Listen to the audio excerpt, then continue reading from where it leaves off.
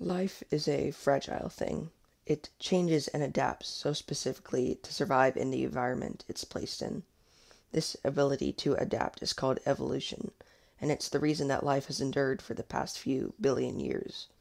But evolution takes a long time, so when environments change too quickly for the inhabitants to keep up, the result is a drop in population, or at the worst, extinction. And some of these changes can be so big that they affect the entire globe, leading to some of the most catastrophic events in our planet's history. Mass extinctions. 5 times during complex life 500 million year reign, the forces of nature have conspired against it, leading to the 5 mass extinctions.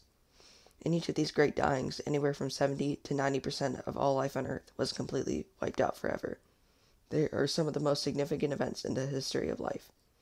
And yet, I'm willing to bet that most of you only really know about one, the KT extinction event, which wiped out the dinosaurs, which, funnily enough, is the least devastating of all the mass extinctions.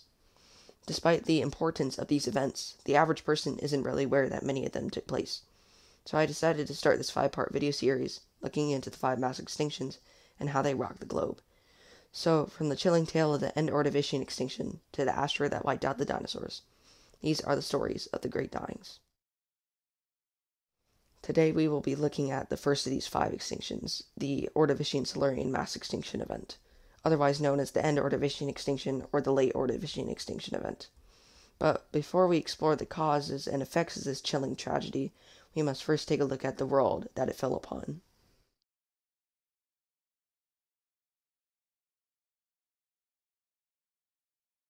The Ordovician period was the second geological period of the Paleozoic era and of the Phanerozoic eon.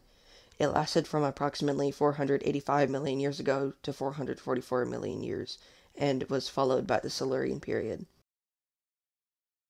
At this time during the Earth's history, life on Earth was still mostly confined to the ocean, although we have some evidence that some plants may have begun crawling out of the water by this point. However, these land-invading plants may not have boded well for the stability of the oceans, as we will see soon. A huge array of trilobites and conodonts, a group of eel-like vertebrates characterized by the tooth-like apparatus they use for feeding, made up much of the Ordovician marine life. Other animals such as brachiopods, snails, and clams also roam the seafloor. By the late Ordovician, the first jawless fish began to evolve. Most notably, basal cephalopods continued to adapt, and by the middle to late Ordovician would evolve into monsters such as the 9-meter, 30-foot-long apex predator Camarasaurus. Like everything else in the world at the time, the continents look alien compared to how they are today. Antarctica, Australia, Africa, South America, and parts of Europe were joined together in the southern hemisphere as the massive supercontinent of Gondwana. Other paleocontinents such as Siberia, Baltica, and Laurentia took up the remaining portion of the southern hemisphere. In between them and Gondwana was a body of water known as the Paleotethys Ocean. Meanwhile, the entire northern hemisphere was taken up by a massive sea known as the Panthelastic Ocean, where most of the marine life lived at the time. The climate was very warm, ranging from between 43 to 49 degrees Celsius, 110 to 120 Fahrenheit, although it would cool drastically towards the end of the period, which, as we will see, was one of the biggest causes of the end Ordovician extinction. Due to these higher temperatures, the atmosphere was very moist as well. Life was good and stable for the inhabitants of these early Paleozoic seas. That was until around 445 million years ago, during the Hyronidian age, at the end of the Ordovician. Like many extinction events, we can't exactly pinpoint a single reason for the Ordovician-Silurian mass extinction, like the asteroid that killed the non-avian dinosaurs at the end of the Cretaceous. Instead, the extinction seems to have been caused by many uncertain factors that ultimately came together to form this terrible event. The extinction took place over about 1.4 million years during the Hyronidian age of the Ordovician and the Rudine age of the Silurian, beginning around 445 million years ago and ending a little under 444 million years ago. It likely happened over 2 major pulses or intervals. Some scientists suggest the possibility of a more minor phase that took place before the 2 major pulses, possibly caused by falling carbon dioxide levels resulting from the erosion of silicate rock. This may have triggered a global cooling, which took place before the major glaciations. This phase may have affected members of the trilobite, brachiopod, and graptolite families. The first pulse of the extinction was the late Ordovician glaciation of Gondwana. We don't exactly know what caused this, but the theory suggests that an increase in continental weathering could have been responsible. Land-invading plants may have also played a role in the cooling by drawing too much carbon dioxide from the air. Regardless of the cause, the Ordovician Earth cooled to a shockingly low negative 8.5 degrees Celsius, 16.7 Fahrenheit, which resulted in the glaciation of the African and South American portions of Gondwana. As if the freezing temperatures were not enough, the expansion of Gondwana ice sheets also resulted in the sea levels falling by 50 to 160 meters, 164 to 525 feet. This in turn led to a change in ocean currents as well. The combination of these frigid conditions and the plummeting sea levels led to mass habitat loss for many species. Organisms that thrived on epicontinental seas, bodies of water that lie on continents or over continental shelves, were especially hit hard by the dropping water levels as their habitats became drained. This interval is often referred to as the Late Ordovician Mass Extinction Interval 1, or LOMEI-1. This Ordovician glaciation lasted for a long time, but despite these harsh conditions, some life would adapt and diversify to form the short-lived Hernadia fauna. Life was just beginning to bounce back once disaster struck again in the form of the second interval. The next pulse or interval of the Ordovician-Silurian extinction is known as the Late Ordovician Mass Extinction Interval 2, or LOMEI-2.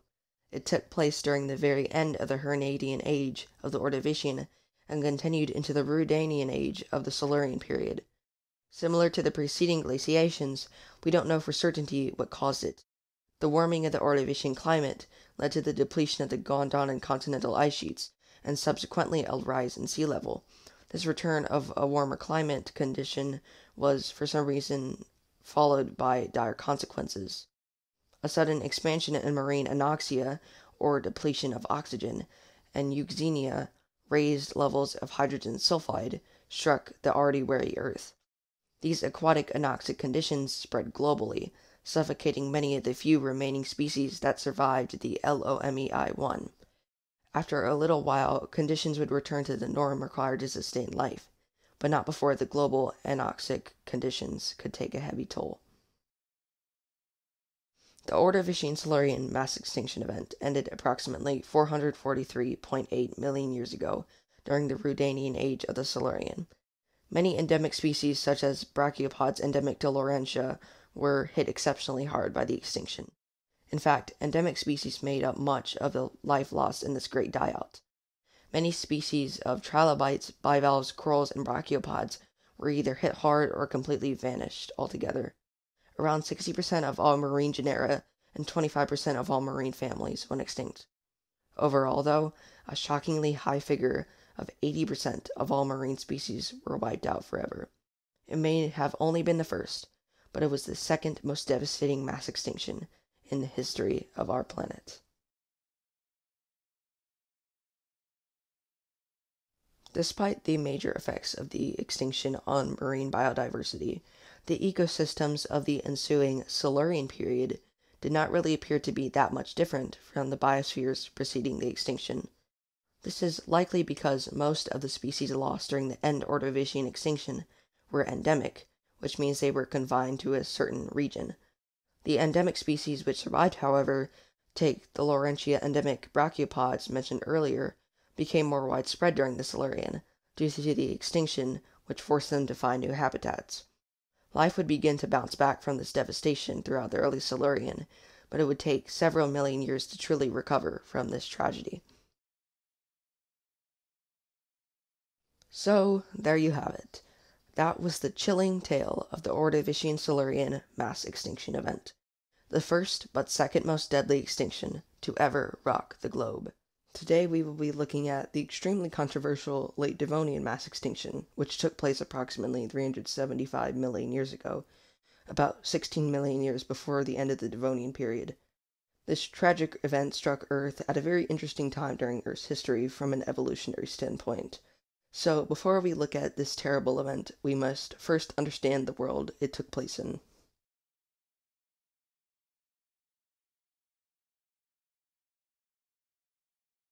The Devonian period is the fourth period of the Paleozoic era and of the Phanerozoic eon. It is also considered to be the first period of the late Paleozoic subsystem. It lasted for around 60 million years, from around 419 million years ago to 359 million years ago. It was preceded by the Silurian period and followed by the Carboniferous period. The Devonian period is often nicknamed the Age of Fish due to the incredibly diverse and bizarre fish and marine life that swam in its seas. During the Devonian period, the ammonites, a group of cephalopods that slightly resemble the modern-day nautilus, diversified and became one of the many rulers of these seas. The ammonites were an incredibly well-adapted and resilient group of creatures who would go on to populate the oceans for the next 350 million years, until they would be wiped out by the asteroid that ended the Cretaceous. The seafloors were populated by many familiar enduring species, such as the brachiopods, graptolites, and of course the icons of the Paleozoic, the trilobites. Tabulate and rugose corals made up coral reefs in more shallow waters. One of the more interesting groups of animals during this period were the placoderms. The placoderms were a group of jawed fish characterized by their armored plates. They first evolved during the Silurian period as small, irrelevant animals such as Chimenolepsis. However, in the strange seas of the Devonian, they would evolve to become the kings of the Age of Fish. You probably heard of the most ferocious of these sea monsters, the Dunkleosteus. Named Dunkel's Bone after the scientist who found it, this prehistoric beast has been estimated to be anywhere from 3.3 to 10 meters long, 11 to 33 feet. Recent studies, however, have put it on the lower end of the size spectrum. Regardless, though, the infamous terrifying fish was the apex predator of the late Devonian. However, it wasn't the Dunkleosteus' intimidating size and appearance that gave it its edge. It was the armored plates, specifically around its mouth. These signature placoderm features were turned into a deadly weapon. Massive thick plates surrounded and jutted out from the fish's jaws. These pseudo-teeth would have been able to deliver a blow of 36,000 kilograms or 80,000 pounds per square inch of force. To put that into perspective, it could have bitten you in half like a marshmallow. 400 million years ago, the secret to the Dunkleosteus' rule of tyranny was the same trait that its ancestors had evolved to protect themselves from apex predators many millions of years before. These once weak, tiny vertebrates became the unrivaled rulers of the Devonian seas. The jawed fish had won. However, this was not the most monumentous achievement that life would make during this very peculiar period. During the late Devonian, the first tetrapods, four-legged land-living vertebrates, made the very first steps onto land. Creatures such as Tiktaalik were one of these many strange animals. Evolved from fish which developed limb-like fins, they were the true pioneers of their time. Funnily enough, it was likely the tyrannic rule of creatures like Dunkleosteus that drove these animals to find refuge on shores. Arthropods had first crawled out of the seas a few million years ago, but these were the first vertebrates to become at least partially terrestrial. However, unlike their amniotic descendants, these amphibians had extremely thin skin and eggshells. This meant they were still tied to the water to keep themselves hydrated and for reproduction. It would take another few million years before the first reptiles, equipped with amniotic eggshells, thick skin, and powerful hearts, would evolve from these curious fish and truly dominate the terrestrial world. During the Devonian period, the modern-day continents of Australia, Antarctica, South America, and Africa were still joined together into the all-too-familiar supercontinent of Gondwana in the southern hemisphere. Accompanying Gondwana in the southern hemisphere was a paleocontinent constructed of Baltica and Laurentia named Euramerica. Other land masses such as Siberia dotted the rest of the southern hemisphere and some of the northern. In between Gondwana and Euramerica lay two seas known as the Prototethys Ocean and the Paleotethys Ocean, while the eerily familiar Panthelastic Ocean dominated the rest of the Earth. During the Devonian, around 85% of the Earth's surface was covered in water. Compared to the hot climate of the preceding Ordovician and Silurian periods, the Devonian temperatures were remarkably colder. During times of stability, the ocean temperatures could range from 27 to 30 degrees Celsius, or 80 to 85 Fahrenheit. while land temperatures were slightly cooler at around 17 degrees Celsius or 63 Fahrenheit. Despite the mild climate, the temperatures at the poles were only slightly colder than that at the equators, which meant there were no ice caps or glaciers, at least for the majority of the period. Like many mass extinctions, we don't really know what caused the late Devonian mass extinction events. In fact, it is probably the most debated and misunderstood of all the great dyings. Also, like most mass extinction events, it was likely caused by multiple factors coming together to form the tragedy. It began around 375 to 372 million years ago, at the end of the Phrasnian Age, and proceeded through the Famennian Age until the end of the Devonian, 359 million years ago. It took place over approximately 15 million years during the late Devonian. As I mentioned earlier, we don't exactly know what caused it, but there are a few theories. The first of these major theories suggests the possibility of an asteroid collision, similar to the one that wiped out the dinosaurs. However, this theory is often criticized in modern science for a few big reasons. If there was a major asteroid impact during the late Devonian, similar to the one that occurred at the end of the Mesozoic, then why haven't we found another crater to support this theory? Also, an asteroid impact would have affected both marine and terrestrial life almost equally, but marine life was hit way harder by the extinction than life on land. Overall, the possibility of an asteroid impact is incredibly unlikely, but it cannot be ruled out. The second of these major theories suggests that an extreme global cooling event took place eerily similar to the one that occurred during the Hernadian age of the Ordovician. Also similar to the global cooling during the end Ordovician, we don't really have an idea as to what might have caused it. This unexpected rapid cooling of the Earth would have led to the formation of glacial ice sheets, and as a result falling sea levels. Over-sedimentation may also have resulted in global marine aquatic anoxia conditions like the ones during the LOMEI-2. These conditions would have frozen and suffocated many of the inhabitants of the late Devonian seas. Underwater volcanism may have also caused the ocean conditions to become even more toxic. However, terrestrial life would have been relatively unaffected due to their ability to take in oxygen from the atmosphere. The last theory we will discuss today is a more recent one. It suggests that a supernova, the death of a star, may have damaged the Earth's ozone layer. The damaged ozone layer would have been unable to protect much of the life in the Devonian from harmful UV radiation. We see some indicators of this being a possibility in the fossil record. Rocks from the Devonian period contain many spores that have appeared to be scorched by UV radiation. Regardless of the cause, however, the late Devonian extinction seems to have taken place over multiple events that saw the extinction of different groups. A few more minor events may have taken place a few million years before the late Devonian extinction officially began. These events, known as the Lower Zilkov and the Tag-Hannock events, saw the extinction of many graptolites, brachiopods, ganiotites, and corals. However, things really began with the Kalwasser event around 372 million years ago. It led to the major extinction of many ganiotites, conodonts, corals, and trilobites on the Phrasnian-Famennian border. Following it towards the end of the Devonian was the more minor Hagenberg event, which saw the disappearance of several phacopid trilobites, ganiotites, and cephalopods. Regardless of the cause or method, the late Devonian mass extinctions took a heavy toll on the marine ecosystems. Much of the unique ocean life was wiped out, including the king of the age of fish, the Dunkleosteus. Even this ferocious fish could not adapt to survive in this rapidly changing environment. The Dunkleosteus, once at the top of the Devonian food chain, was now completely wiped out. However, many tetrapods survived the extinction because the land was largely unaffected. This is a common theme we will see as we explore the later extinctions. It is the adaptable underdogs that survive these deadly events, the ones who can adapt fast enough to keep up with the changing environment, while the ones on top, like apex predators, are the ones that take the biggest blows, as the ecosystem holding them up crumbles. These beasts are so specialized to take advantage of their environment that when that environment changes, they can't keep up. The late Devonian mass extinction event led to the extinction of 50 to 55% of all genera, 20% of families, and 70 to 80% of all Devonian life. Despite this massive loss of life, the late Devonian extinction ranks only 4th and most deadly mass extinctions.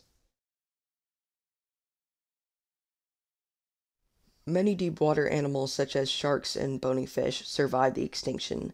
This is likely because difficult conditions wouldn't have reached deep waters as easily as shallower water. Also, the overabundance of carnage above would have given these deep water fish plenty to eat during these trying times. The seas were completely thrown off balance by this extinction, and it would take another few million years for them to recover. But when it did, these resilient sharks would dominate the Carboniferous seas. Meanwhile, life on land was, strangely, unaffected. This may be due to the amphibians' ability to draw oxygen from the air, which would have protected them from the global marine anoxia. Throughout the Carboniferous, as oxygen levels rose, the land would become more and more habitable and more populated. As the land became more suitable for life, the first reptiles would evolve and conquer this last frontier. There you go. That was the story of the late Devonian mass extinction events, a devastating loss of life that began 15 million years before the Carboniferous and killed off 70 to 80% of all Devonian life, consisting of multiple events. The extinction that saw the death of many famous species, including the grotesque Dunkleosteus. Complex life has endured on this earth for the last 500 million years.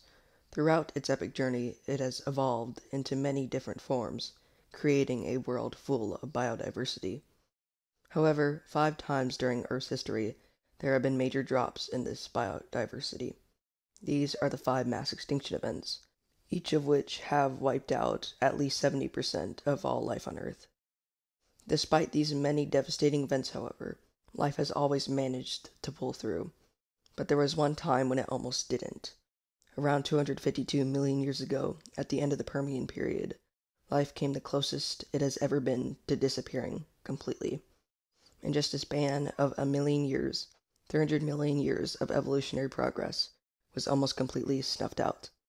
Out of the 5 mass extinction events, this is the only one which has truly been dubbed the Great Dying.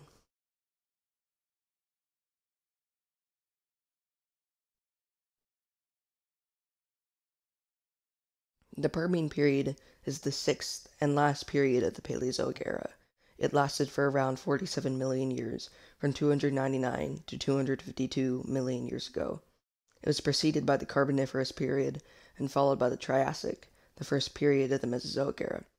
The Permian period is a very unique period in terms of animal life, geography, and climate.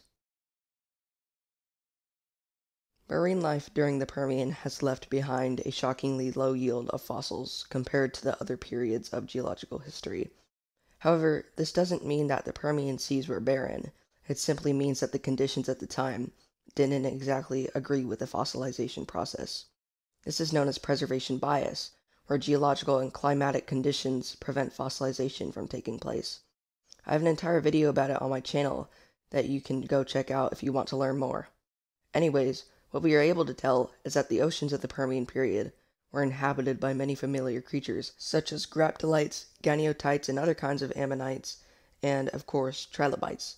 Fish such as xenacanthus and acanthodes swam the seas as well. The apex predators at the time were sharks, like the ones that had been ruling the oceans since the late Devonian mass extinctions wiped out the placoderms. Probably the most well-known of these sharks is the helicoprion, famous for the bizarre whirl of teeth that it likely used for feeding on soft-bodied prey. Other than that, though, there aren't really any major things we know about the Permian seas. So, let's look at life on land, where things really start to get interesting. By the Permian period, life had finally conquered the terrestrial world. With the vast expanse of land to explore, many interesting creatures appeared during this time. Plant life, especially seeded plants, continued to diversify and spread across the globe. However, animal life is really where we can find interesting life forms. During the Permian, 2 major groups of animals evolved, the synapsids and the diapsids. These 2 groups differ by the amount of fenestras, or openings, in their skull. Synapsids have 1, while diapsids have 2. These 2 different groups, while not very different at the time, would each go on to diversify and create 2 of the most significant lineages in the history of life. The first diapsids would go on to become the ancestors of almost all reptiles, including the dinosaurs. Meanwhile, the synapsids, while they were very reptilian at the time, would go on to become the ancestors of all mammals, including all of you watching this video right now. One of the most well-known synapsids of this time was the Dimetrodon, the 3.5 meter or 11.5 foot long stem mammal, which is often mistaken for a dinosaur. By the end of the Permian, many synapsids would evolve into therapsids, a group of synapsids from which all mammals descend from. Among the therapsids were many bizarre groups of animals, such as the Dinocephalians. Name meaning terrible head, this group of therapsids are known for their bizarre head shapes. One of the most well-known animals from this group, Asteminosuchus, shows pretty much a perfect example of the head shapes these creatures possessed. Another significant group of therapsids from the Permian were the Gorgonopsids. They were the apex predators of the late Permian, and one of the most ferocious predators in the history of life. They were around 3 meters or 10 feet long, and had large jaws fit with fangs. Most notably, there is some evidence to suggest that Gorgonopsids had small hairs, which would have been a first for therapsids. The herbivorous dicynodonts, such as Lystrosaurus, were another group of therapsids which made their living through living in burrows and feeding on plants and roots. Finally, there were the cynodonts. Cynodonts were small and resourceful therapsids with the appearance of a rodent. They lived in burrows and were mostly carnivorous. By the early Permian, all of the major landmasses on Earth were joined together into the well-known supercontinent of Pangaea. In terms of the ocean, the long-lived Panthalassic Ocean dominated the rest of the Earth. For much of the early Permian, parts of Pangaea were covered in glacial ice sheets. However, during this period, these glaciers would disappear as the temperatures around the equator skyrocketed to 74 degrees Celsius or 165 Fahrenheit. The formation of Pangaea made conditions extremely difficult for life on land. As if the climate wasn't already scorching enough, the landmass prevented rainwater from reaching the center of the continent. Despite these violent conditions, however, life would find a way, but it would only just barely bounce back from what would happen next. The Permian-Triassic mass extinction began approximately 252 million years ago, at the end of the Permian period, and proceeded into the Triassic period. It took place over about 1 million years, which, compared to most other mass extinctions, is incredibly brief. Like many extinctions, we aren't 100% sure what caused the Permian extinction. Some theories suggest the possibility of an asteroid collision, or a rise in methane-producing bacteria, which would have made the atmosphere and oceans toxic, were to blame. Despite the uncertainties, however, there is one theory which has a lot of evidence to back it up, which is considered to be the most likely cause of the Great Dying.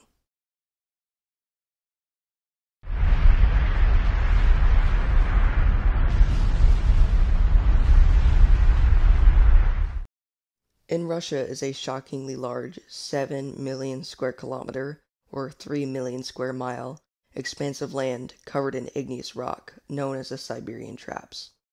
Igneous rock results from cooled lava, which means somehow this 7 million square kilometer expanse of land was at one time blanketed in lava. Such a thing may have been possible during the Permian period, thanks to the newly formed supercontinent of Pangaea. Because of the tectonic collisions taking place, a large pocket of magma may have formed under the supercontinent, causing large-scale volcanism in what is now western Siberia. This would have resulted in a lava plume that could have lasted for over 1 million years, masking over 7 million square kilometers in molten lava. However, it wasn't the lava which disrupted the entire globe.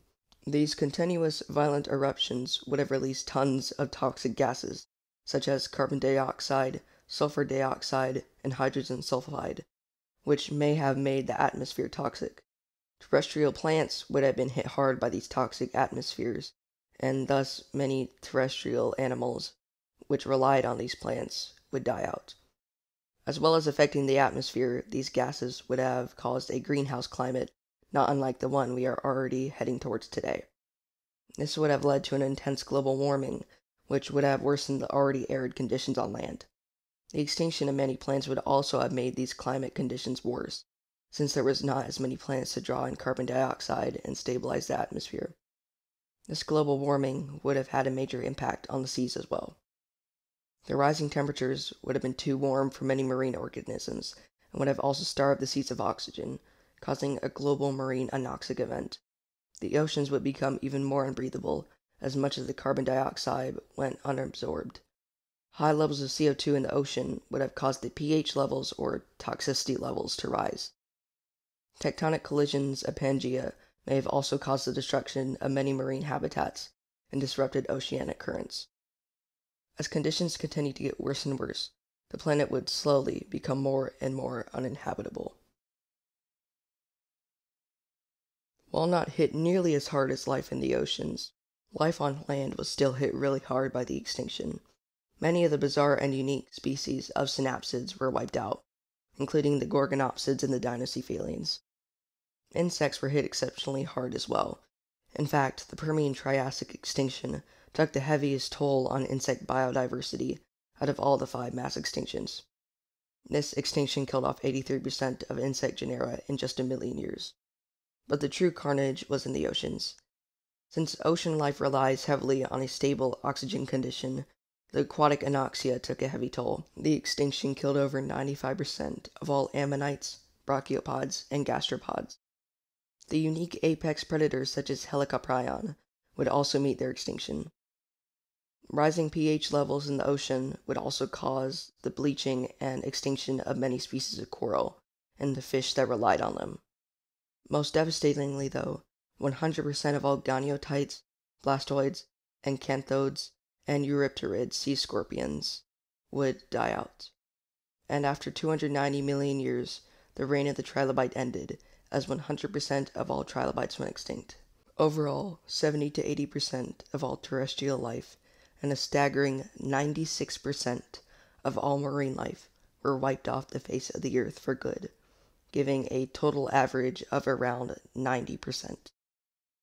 When the dust settled, much of the planet appeared to be barren and lifeless, not unlike how it appeared billions of years ago during the Precambrian. The Permian extinction was so devastating that scientists consider it to be the end of the Paleozoic era and the beginning of the Mesozoic. It would take life almost 30 million years to recover. This was the closest life on Earth ever came to dying, and probably the closest it ever will until the day it does go extinct. The Permian-Triassic mass extinction resulted in one of the most bizarre periods in Earth's history, the Triassic. A few synapsids would survive to see this period, including the dicynodont Lystrosaurus.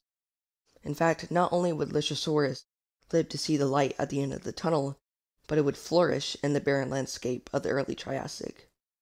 With all their predators and competition wiped off the face of the earth, and plenty of roots in the ground for food, there was nothing stopping these beaver-sized goofballs from dominating the planet.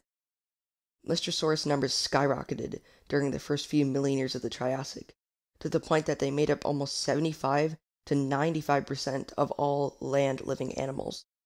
However, an old rival would see them to their extinction. The diapsids were back, and with some of the only synapsids left being defenseless four-legged meatballs, they were ready to exact revenge for all the years of living in the synapsid's shadows. Monsters such as Erythrosuchus were some of the first archosaurs, a group of diapsids which would later include the non-avian dinosaurs. These archosaurs would thrive on the plentiful and defenseless Lystrosaurus. Eventually, the Lystrosaurus, the short-lived rulers of the world, would no longer waddle through the Triassic landscape. However, synapsids wouldn't go completely extinct. The resourceful cynodonts would survive the extinction and the predatory archosaurs, and would go on to evolve into the first mammals many millions of years later. It is thanks to these adaptable underdogs that you sit here watching this video today.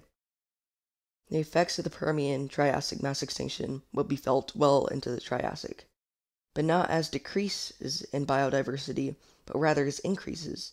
With a good 90% of all life on Earth extinct, the ones who remained were left many environmental niches to fill. During the Triassic period, evolution would run wild, creating some of the most bizarre prehistoric animals in the fossil record, such as Adipodentatus or Tanystropheus, and it is believed that this swell in evolution led to the most iconic prehistoric beasts of them all, the dinosaurs.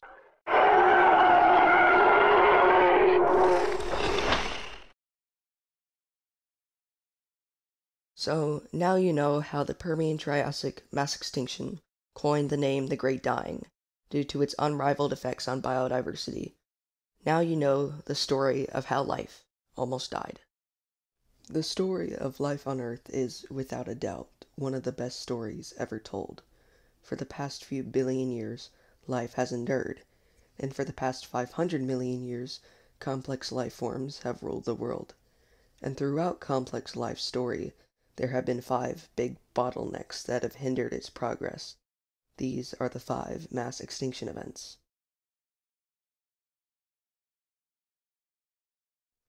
Today we will be exploring the Triassic-Jurassic mass extinction, which ended the Triassic on the Triassic-Jurassic border. While it is a relatively unknown extinction, the Triassic-Jurassic mass extinction is incredibly significant, since it paved the way for the age of the dinosaurs. However, the Triassic period itself is a very interesting time during Earth's history.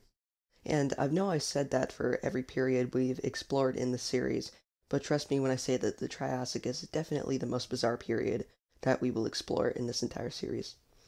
So anyways, before we explore the Triassic mass extinction, we must first explore the world it took place in. The Triassic period is the 7th period of the Phanerozoic Eon and the first period of the Mesozoic era. It began around 252 million years ago and ended around 201 million years ago. It was preceded by the Permian period and followed by the Jurassic period. Sadly, despite its uniqueness, the Triassic is often overshadowed by the other periods of the Mesozoic era, the Jurassic and the Cretaceous periods. Many things about the Triassic are very interesting, but perhaps the most interesting component is the life that lived at the time. However, in order to understand life in the Triassic, we must first have a good understanding of the climate and geography. The preceding Permian-Triassic mass extinction had really taken its toll on the climate of the world, and these effects would be felt well into the Triassic. For the majority of the Triassic, the climate on land was very hot and dry, reaching temperatures ranging from 50 to 60 degrees Celsius or 122 to 140 Fahrenheit. The seas were slightly cooler, reaching around 40 degrees Celsius or 104 Fahrenheit. The land was mostly dominated by harsh deserts. This was in part because at the time, all of the land masses on Earth were joined together into one big supercontinent called Pangaea. This prevented rainwater from reaching the center of the supercontinent. Almost entirely encircled by eastern Pangaea were the Paleotethys and Tethys oceans. Meanwhile, the remainder of the globe was covered in an all too familiar body of water, the Panthalassic Ocean. When the Triassic began, the world was just barely beginning to recover from the most deadly extinction event in the history of life, which, as I briefly explained in the previous video, played a big role in the bizarre evolutionary achievements that took place during the Triassic. With a good 90% of all life extinct, many ecological niches were left open, and the few who remained would evolve to fill these niches. As a result, evolution would run wild during the Triassic, creating some of the most bizarre life forms in the fossil record. The few marine species that squeezed through the Permian-Triassic border, such as the conodonts, ammonites, sea urchins, and ray-finned fish, would go on to diversify across the early Triassic. During this time, the first true corals as we know them today would also evolve. Many familiar species such as gastropods, bivalves, and brachiopods roamed the seafloor. One of the most significant marine animals to evolve at this time was a group of marine reptiles known as the ichthyosaurs. The largest of these reptiles was the Shastosaurus, which are thought to have possibly reached lengths of 21 meters or 69 feet. The Triassic marked the beginning of an age of marine reptiles that would endure for the next 170 million years until the end of the Mesozoic. One of the most bizarre animals to live during the Triassic was one of these marine reptiles. Adipodentatus reached lengths of around 2.7 meters, or 9 feet, and appeared during the early Triassic. It is most well known for its more than unique jaw, which appeared to be shaped almost in a hammerhead-like manner. It would use this goofy mouth for eating aquatic plants. Another weird semi-aquatic reptile from the early Triassic is the Tanystropheus, which is probably one of my favorite prehistoric animals of all time. This animal reached around a length of 6 meters or 20 feet. However, its ridiculously long neck made up over half of its body length at around 3 meters or 10 feet long. Other than that, though, there aren't really any major things we need to touch on in the seas of the Triassic. So now we move on to life on land, where things start to get even more interesting. Life on land is really where the evidence of this surge in evolution can be found. A new group of animals called the archosaurs had evolved by the early Triassic and would go on to dominate the terrestrial world. At the time, one of the most successful clades of archosaurs was the Erythrosuchidae, the most famous of which was the apex predator Erythrosuchus, whose meter-long jaw accounted for almost 20% of its body length. Probably the most dominant archosaurs at the time, though, were the Pseudosuchians, a group of large crocodile-like carnivores such as Postosuchus and Sarcosuchus. For the majority of the Triassic, the Pseudosuchians were the apex predators. Towards the middle of the Triassic, another group of archosauromorphs would appear, and though they were somewhat insignificant at the time, they would go on to rule the world once their competition was wiped out. These, of course, were the first dinosaurs, such as Eoraptor and Coelophysis, whose resourcefulness and adaptability allowed them to survive the trials of the Pangean plains. Alongside them appeared the pterosaurs, another group of archosaurs that would go on to rule the skies. One of the most important non-archosauromorphs to live during this time were the cynodonts. They were a group of synapsids that had survived the Permian extinction and were the underdogs of their time. These are the ancestors of the first mammals, and it is thanks to them that the world is the way we know it today. Life was going incredibly well in the wake of such devastation, but it was never prepared for what happened next. Now, I want to make it known that I am really glossing over things when it comes to covering the Triassic wildlife. There is so much more to what I briefly covered, and we've only touched the tip of the iceberg. But since the focus on this video is supposed to be on the Triassic mass extinction and not the period itself, I thought it would be kinda weird if the video chapter on Triassic life was longer than the one on the extinction. The Triassic is a very interesting period though, and definitely deserves its own video someday. But anyways, let's move on to the next section. The Triassic ended very much the same way it began, with the Triassic-Jurassic mass extinction. And just like most mass extinctions, we don't know for sure what caused it. It occurred during the final few million years of the Triassic, though there is some evidence to suggest that the extinction would have begun over 18 million years before the end of the period. There are many theories about the cause of this devastation, but a more likely possibility is that many causes came together to form the extinction. The end-Triassic extinction had a very interesting effect on Triassic life, but before we explore these effects and the future they caused, we must first explore the possible causes for the extinction. Similar to many other extinction events, some scientists consider the possibility that an asteroid may have struck Earth similar to the one at the end of the Mesozoic. There is some evidence to support this, as an impact crater that has been discovered in Quebec, Canada. This crater is one of the biggest impact craters from the Mesozoic, only second to the one that killed the dinosaurs. However, the asteroid that caused it wouldn't have been even close to big enough to cause an extinction on the scale of the Triassic-Jurassic mass extinction. Many smaller collisions have also been found and connected to the end of the Triassic, so a likely possibility is that these many asteroid collisions did still contribute to the extinction by fueling other causes. Overall, the asteroid collision on its own is a very unlikely cause for this extinction event. Another theory states that gradual climate change may have been responsible for the end-Triassic mass extinction. The hot climate would have continued to increase, causing arid and dry conditions. An increase in evaporite and carbonate deposits from this time period supports this theory, as they are deposits which are most abundant in dry climates. Changing sea levels and increased ocean acidification may have also played a role in affecting marine life. Also, geological processes may have affected the diversity of land biomes, causing a challenge for the unique wildlife that had evolved to fit these unique environments. The impact that these changes may have had on Triassic life is not very clear to us, and it is very possible that they were not nearly as deadly as we first expected. Now, as we have already established with the other causes, it is more likely that this cause combined with other factors resulted in the extinction. Regardless of how many causes there were, however, There is one possibility that is considered to be the main and most probable cause of the extinction. The leading theory for the Triassic-Jurassic mass extinction event is an increase in large volcanic eruptions caused by the tectonic processes of Pangaea, similar to the causes of the Permian-Triassic mass extinction. Many of these eruptions would have taken place in the Central Atlantic Magmatic Province, or CAMP. We know this because within this province lies an 11 million square kilometer, or 4.2 million square mile, blanket of igneous rock, which covers much of southeastern North America, northeastern South America, northwestern Africa, and southwestern Europe. It is one of the biggest igneous rock provinces known to us today. In fact, it may have been even bigger than we thought, since erosion has seemed to have weathered away much of the province. Anyways, these volcanic eruptions were caused by the beginning of the expansion of the Atlantic Ocean.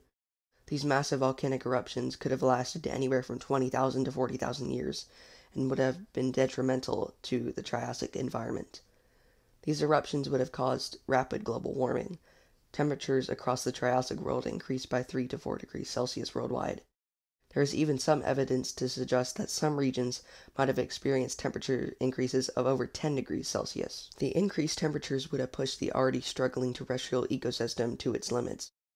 The sea life would also experience challenges, as the CO2 and other volcanic gases raised pH levels in the waters, causing the oceans to become acidic. Along with the extinction of many ocean vertebrates, this would have led to the bleaching of coral reefs, and thus the extinction of many corals and the creatures that relied on them. This uptick in CO2 levels would have also caused the oceans to become stagnant, as most of the gas went unabsorbed, causing marine anoxia. Meanwhile, life on land was still really struggling. While the volcanic gases may have caused long-term global warming, gases such as sulfur dioxide may have been responsible for a short-term global cooling. These conditions would have favored the endothermic animals of the time, thus leading to the extinction of many exothermic species. These eruptions may have also released a lot of toxic mercury, which would have subjected animals to mercury poisoning. Finally, the intense global warming may have caused an increase in lightning storms, which combined with the hot and dry climates would have caused extensive wildfires across the globe. All of these consequences of the camp eruptions, combined with the possibility of asteroid strikes and gradual climate change beforehand, ultimately came together in the end to cause the Triassic mass extinction event. The Triassic-Jurassic extinction, despite being relatively unknown, holds a lot of significance as a chapter in the story of life. This is because of the impact it had on the life of the Triassic and the world that would result from it. The extinction killed off almost all archosauromorphs, other than the dinosaurs, pterosaurs, and crocodilomorphs. Also, it saw a large decrease in the population of ammonites. However, ammonite numbers had already been declining before the extinction, so it didn't take long for them to readapt and get back on track. The extinction also saw the complete eradication of the conodonts, the eel-like creatures known for their bizarre feeding apparatus that had been with us since the Cambrian and Ordovician periods. Overall, the Triassic-Jurassic mass extinction event took a heavy toll on the Triassic world, with around 20 to 23% of all taxonomic families and 48% of all genera disappearing, and around 70 to 76% of all life on Earth being wiped out. Despite the tragic nature of this event, it is the least deadly of the Big Five mass extinctions. The ending of the Triassic and the beginning of the Jurassic marked a very significant moment in the history of the Earth, as it was the beginning of a time of peace and stability. A true peaceful Earth, unaffected by climate change, volcanoes, and other terrible events for almost 135 million years. This peacetime began with the rise of a new breed of animals, one which had only evolved a few million years earlier during the turmoils of the Triassic, and was possessive of a very important trait: adaptability. I'm of course talking about the dinosaurs, who after surviving this extinction would go on to be the rulers of this age of peace, or rather, this age of dinosaurs. There are many theories as to how dinosaurs survived the end-Triassic extinction, but one theory is that they may have evolved to be endothermic, or to have feathers. This would have allowed them to retreat up or down into poles during the intense global warming, and would have also helped them endure the brief global cooling. The same theories are held for the survival of pterosaurs and crocodilians, who would go on to rule alongside the dinosaurs during the Age of Peace. So that's probably how dinosaurs survived the bottleneck of the end of the Triassic. But how exactly did they take over the world?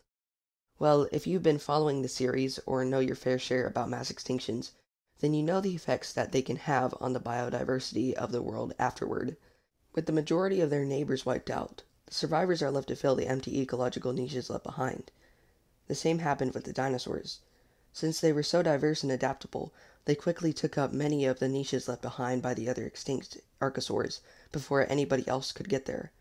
This left many non-dinosaur creatures, such as mammals, to walk in their shadows for the rest of the Mesozoic, since they left barely any dominant niches for the other clades to fill.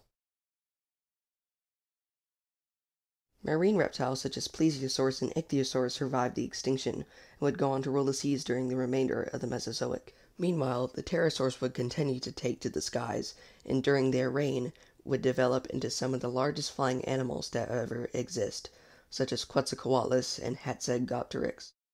Life was good and peaceful for the inhabitants of the Jurassic and Cretaceous globe for almost 135 million years as the dinosaurs roamed the Earth. But then something happened. Just by chance, after over 100 million years apiece, the entire future of the Earth was changed in a mere instant. But more on that next time. So there you have it. That is the story of the Triassic-Jurassic mass extinction event.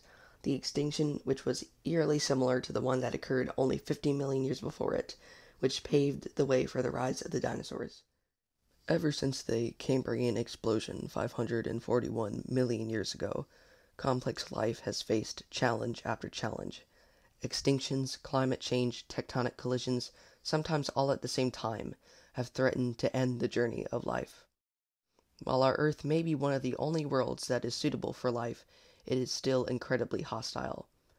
And for hundreds of millions of years, life was forced to squeeze through these bottlenecks.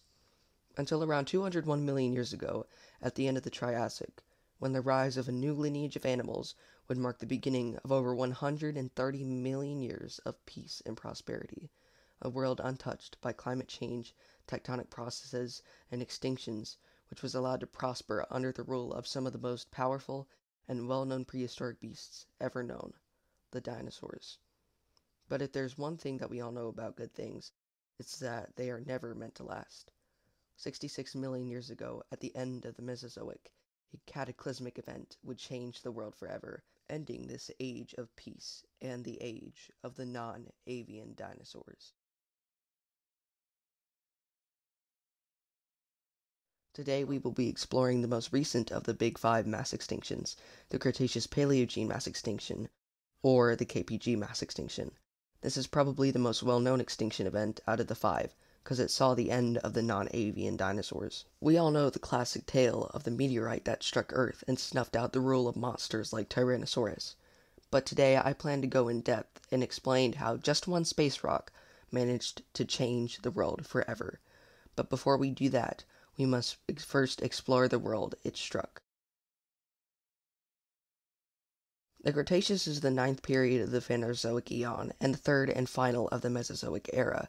It began around 145.5 million years ago and ended 66 million years ago. It lasted for a grand total of 80 million years. And to put into perspective how long that is, the Cenozoic era in which we currently live, which encapsulates all of the time after the Cretaceous period, has only lasted for 66 million years so far, meaning this period is longer than an era, which honestly isn't really a fair comparison since the Cenozoic hasn't finished yet, but you get my point. The Cretaceous was preceded by the Jurassic period and followed by the Paleogene period and Cenozoic era. The geography of the late Cretaceous was just beginning to become reminiscent of how the world looks today before the end of the period. North America had just begun to form as Africa started to drift away from South America up towards Eurasia, where China and Europe were beginning to form. Meanwhile, Australia was still breaking away from Antarctica. And between this newly born Australia and what is today China was the Tethys Ocean. In between Africa and South America was the newly formed South Atlantic, which stretched up into the newborn North Atlantic between North America and Eurasia. Something to note about the continents at this time is that many of the coasts that we know today were still submerged underwater, which is partially why the continents appeared somewhat smaller and differently shaped at the time. This was due to the fact that the sea levels were almost 168 meters, or 550 feet, higher than they are today. This may have been partially because the Cretaceous was generally warmer than it is today, reaching up to 30 degrees Celsius or 86 Fahrenheit at the equator year-round. This would have melted the ice caps and caused the high sea levels. The climate was also very humid due to these higher temperatures. The Cretaceous seas were not a place you would want to go swimming in at all. In fact, many people have taken to calling them the most deadly seas in the history of Earth, and that title is definitely deserved. These prehistoric oceans were home to the long-necked carnivorous plesiosaurs, which could be anywhere from 1.5 meters, 5 feet, to 15 meters, or 49 feet. Other marine predators such as sharks also swam these seas. Out of all the fish in these seas, however, the most deadly was probably the Zipfactinus, which could reach lengths of 6 meters or 20 feet. They had needle-sharp teeth and were infamous for devouring whatever they could get in their mouths. But definitely the most deadly animals in this ocean were the mosasaurs. They were a group of carnivorous marine reptiles, the largest of which, known as Mosasaurus hoffmanni or Hoffman's mosasaur, could reach lengths of up to 17 meters or 56 feet. These enormous sea monsters are almost definitely the apex predators of the most deadly seas in the history of life. Under the rule of these great reptiles were some familiar faces, such as the ammonites and mollusks. So that's a very basic rundown of the Cretaceous seas, which means we can now move on to land, which is probably what most of you are waiting for me to talk about. Land life from the Cretaceous needs no introduction. We've all been taught about monstrous dinosaurs like Tyrannosaurus rex and giant soaring pterosaurs like Quetzalcoatlus. But for the purpose of this video, I will give you all a quick rundown of what the land looked like at the time. The Cretaceous was the peak of the dinosaurs' rule, the time when they were at their most diverse and powerful. Dinosaurs took up almost all dominant ecological niches, from ruthless carnivores to gentle giants. Massive sauropods like Brachiosaurus towered over other animals and ate leaves from the treetops, and would become some of the largest land animals to ever live. Meanwhile, other smaller but still massive herbivores like Triceratops and Ankylosaurus roamed the forest floors, feeding off ferns and using their horns and club tails to ward off predators. Among these predators were animals such as Velociraptor, the ravenous feathery chicken-sized theropod who hunted in packs and used its enlarged toe claw to grip onto and kill larger prey. Many medium-sized animals such as Ornithomimus and Gallimimus sped around avoiding predators and looking for food. And of course we cannot talk about Cretaceous dinosaurs and not mention the most famous dinosaur of all time, the Tyrannosaurus rex. This disturbingly smart, monstrous theropod reached heights of up to 3.7 meters or 12 feet, and lengths of around 9 meters 30 feet to 12 meters or 40 feet, and was the apex predator during the last few million years of the Cretaceous. Dinosaurs were not the only land animals during the Cretaceous, however. The pterosaurs, a group of archosaurs which survived the end Triassic mass extinction, were the undisputed rulers of the skies. Monsters like Quetzalcoatlus and Hatzegopteryx could reach the sizes of giraffes at around 5.5 meters or 18 feet tall. On the forest floor of the Cretaceous were the mammals. During the late Cretaceous, they were just tiny egg thieves, scrounging to find enough food as the dinosaurs' rule prevented them from taking up any dominant niches. However, that would not remain the same for long. Now, similar to my video on the Triassic-Jurassic mass extinction, I'm really only touching the tip of the iceberg here. There is so much more to the Cretaceous than what I mentioned. But once again, I thought it would be weird if the video segment on the ecosystem itself was longer and more in-depth than the one on the extinction. Especially since this extinction is probably the most simple and easy to explain, I really had to shorten the first section of the video. But anyways, now let's move on to the KPG mass extinction. The Cretaceous-Paleogene mass extinction, also known as the KPG or KT mass extinction, took place approximately 66 million years ago on the Cretaceous-Paleogene border. This catastrophic event changed the world and its inhabitants forever. In fact, the change was so massive that the KPG mass extinction ended the Mesozoic era and began the Cenozoic. Unlike basically every other mass extinction we've explored on this list, however, scientists have been able to pinpoint an exact and singular cause for this extinction. And because of the popularity of this extinction, the likelihood is you probably already know what that cause is. In the Gulf of Mexico lies a crater approximately 180 kilometers or 110 miles in diameter and 20 kilometers or 12 miles in depth. This massive impact crater was caused by a 9.6 kilometer or 6 mile wide meteorite. At first, scientists didn't know what to make of it. It wasn't until a layer of 66 million year old iridium-rich clay found in many locations across the globe was connected to this asteroid impact that things truly started to fall into their places. The crater and these iridium layers pointed to a devastating impact that took place at the end of the Mesozoic, which is now accepted to be the cause of the KPG mass extinction. Let's set the stage. Imagine the Gulf of Mexico, 66 million years ago. Dinosaurs roam the nearby shores, while marine reptiles swim just under the surface of the water, and pterosaurs fly just over it. These creatures go about their day, oblivious to their impending doom. Suddenly, without warning, a 9.6 kilometer wide asteroid slams into the sea at 20 kilometers or 12 miles a second. The impact is so sudden and powerful that the space rock itself, along with anything within proximity of it, vaporizes. In this instance, the energy of equivalent of 10 billion World War II-era warheads is released upon the Earth's crust. And the crust doesn't just buckle, it liquefies, thundering away from the impact point like waves. In minutes, the effects are felt all around the world in the forms of magnitude 11 earthquakes. No continent or creature is spared from these violent consequences. Meanwhile, back at the impact point, the throwing up of the Earth's crust has sent out massive tsunamis up to a kilometer or 0.6 miles high out in every direction. These walls of water drown the coast and kill off their unique life. But that's not where it ended. When the asteroid vaporized, it sent out a massive shock wave and heat wave that sent many pieces of debris from the Earth and the meteor out into orbit. Over the next while, some of this debris would fling out into space or strike the moon, but the majority fell back down to Earth. The moment these iridium-filled asteroid fragments first struck the planet, the Cretaceous period ended. These blazing fireballs, falling through the sky every second, heated the Earth's atmosphere up to oven temperatures for a brief amount of time. Those who couldn't find a way to escape the heat would have met a painful death in the now fiery wasteland that was Earth. But the meteorite still wasn't done yet. Upon impact, it also sent up many gases and smaller debris out into the atmosphere. This debris formed great clouds that shadowed the entire Earth and blocked out the sun for as long as 15 years. This prevented plants from undergoing photosynthesis, which led to a major depletion in plant numbers and the animals that relied on them for energy. This pause in photosynthesis would have starved the atmosphere of oxygen. The lack of sunlight also killed off the majority of the phytoplankton in the seas, causing the death of many marine vertebrates. The sun blockage also caused temperatures to plummet, plunging the whole Earth into an impact winter. Temperatures plummeted by over 15 degrees Celsius or 27 Fahrenheit. When the dust finally settled, the sun would shine on a very different world. The Cretaceous-Paleogene mass extinction, though it was very brief compared to some other extinction events, did incredible damage to Earth and its inhabitants.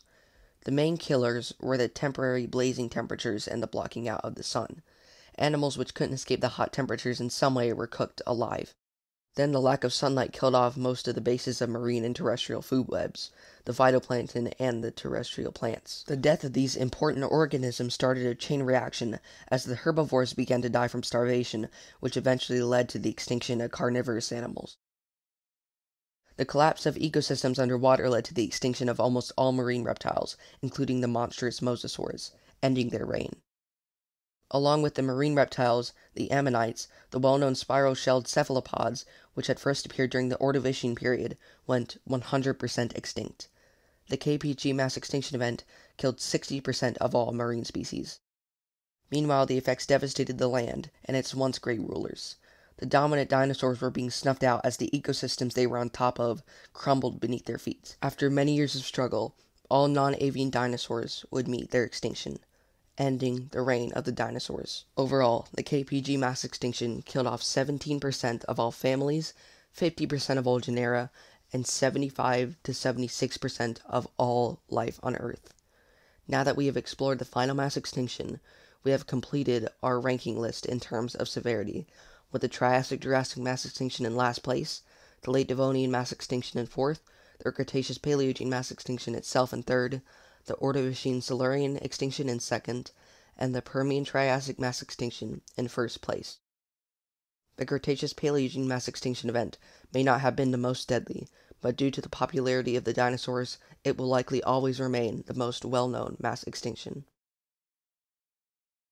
As the dust clouds cleared and the first rays of sun to nourish the earth in over a decade broke through, they shone on a very different world, a devastated world, still recovering from the extinction, a world of small critters and sparse plants, but perhaps most significantly, a world without dinosaurs. The Cretaceous-Paleogene extinction event, like all the other extinctions before it, changed the world forever. The extinction ended the Mesozoic era and began the Cenozoic, which is sometimes referred to as the age of mammals. Contradictory to popular belief, while it is true that with the dinosaurs mostly out of the picture, the mammals would eventually rise to dominance on the Earth, such a thing did not happen for many millions of years after the Cretaceous. For much of the Paleogene, many mammals were still small, relatively insignificant animals which were ruled over by birds such as Gastronus. That's not to say that all mammals were like this, though. The first hints of mammal dominance began around this time, as they started to fill some of the ecological niches left behind by the dinosaurs. Over the next few tens of millions of years, the mammals and other animals left behind by the extinction would evolve into the modern-day animals we know today. And that, everybody, was the Cretaceous-Paleogene mass extinction, the most recent mass extinction which is famous for wiping out the dinosaurs and paving the way for mammal dominance. And sadly, the last mass extinction we will explore in this series. It has truly been a journey, and I have loved sharing it with you. And if there's one thing that we should take away from this video series, it's that life is fragile, and major changes, ones like what us humans are doing to our planet, can damage ecosystems, cause extinctions, and change the world forever. Over 99% of all species that ever lived are now extinct, but the less than 1% that we still have around us today is still pretty cool. So let's make sure that we don't accidentally cause a mass extinction like the ones millions of years before us, so that we can cherish this wonderful planet for as long as possible. Thanks for watching. Please keep in mind that this is an informal source of information. While the sources used are considered reliable, this source should not be used for professional or educational purposes, except if the information presented can be confirmed by other sources or an expert/educator.